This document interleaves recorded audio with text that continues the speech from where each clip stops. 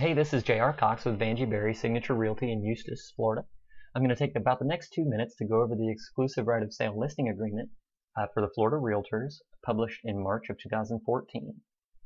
Right here you can see this line is for the seller, that's you, and this is for the broker, and that's the company that you hire to list the property.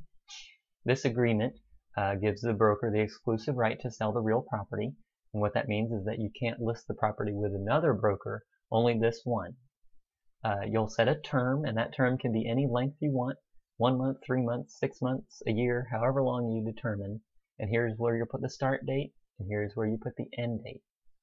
The next line talks about if during this agreement a buyer comes and puts a contract on the house to purchase it, if the closing date of that contract falls after this termination date, then this agreement will automatically extend past that closing date in order to keep the protection of this agreement in place. Also, the seller and the broker agree that this agreement is not a guarantee of sale. It's merely an agreement to list the property first for sale. And here we talk about how no one will be discriminated against in the advertising of the property.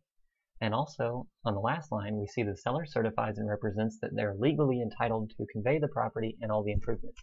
That just means that you are legally allowed to sell the property and no one else holds legal title to the property that might stop the sale of the property. Okay, I hope that was helpful. Stay tuned for further instructions on the rest of this contract and others.